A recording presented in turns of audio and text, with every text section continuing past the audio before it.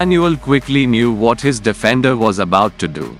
Midway through the third quarter of Sunday's heartbreaker against the Phoenix Suns, Quickley bounced a pass to Jalen Brunson and then stepped to the top of the key for a pick and roll, but the pick never came.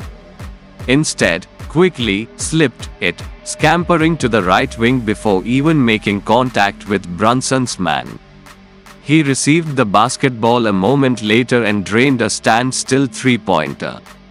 It wasn't a premeditated move.